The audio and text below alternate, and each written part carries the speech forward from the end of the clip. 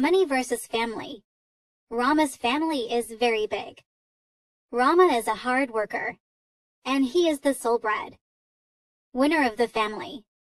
He has 3 kids, 2 sons and a daughter.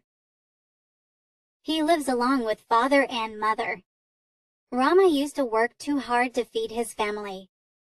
He works for more than 16 hours a day. The kids cannot see him, as he will leave home early in the morning before they wake up and reach home around midnight, when kids would sleep every day. The entire family eagerly wait to spend quality time with him, and the kids miss him so much.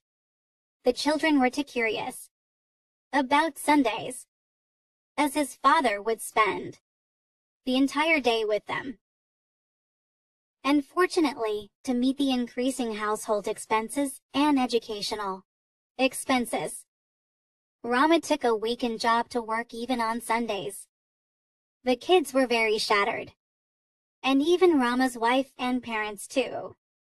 The typical routine continued for several weeks and years passed. All the hard work of Rama earned a lot of benefits, and he was offered promotion with attractive increment.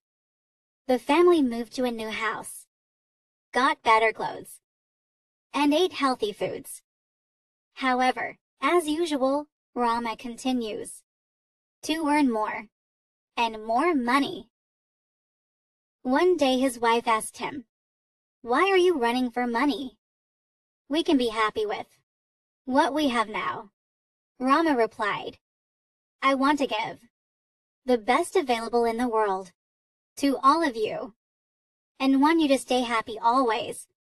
2 years passed, and Rama hardly spent time with his family.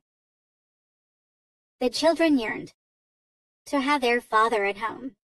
Meanwhile, the sincere efforts of Rama reaped him a fortune. He was offered partnership and share in profits. He continued to earn more and more wealth. Now, Rama's family is one of the richest families in the city. They have all the facilities and luxuries.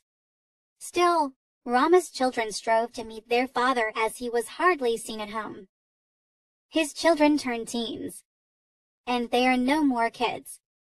Now, Rama earned enough wealth to provide a luxurious life to his next 5 generations. Rama's family went to their beach house to spend their vacation. His daughter asked, "Dad, will you please spend one day at home and stay with us here?" Rama replied, "Yes, darling. Tomorrow for sure. I will join you for the lunch and be with you all for next few days. I'm tired of work and need refreshment." The entire family became very happy. And fortunately, the next day, none in Rama's family were alive, as they were washed out in tsunami. Rama was too busy even to hear the news about tsunami. When he tried to reach his beach house, he saw sea and water everywhere and screamed for his family. He could not even find the dead bodies of his family. He can never have them again. Cannot even see them. And even by paying millions, he cannot get them back to life. He remembered his wife's words. "Why are you running for money?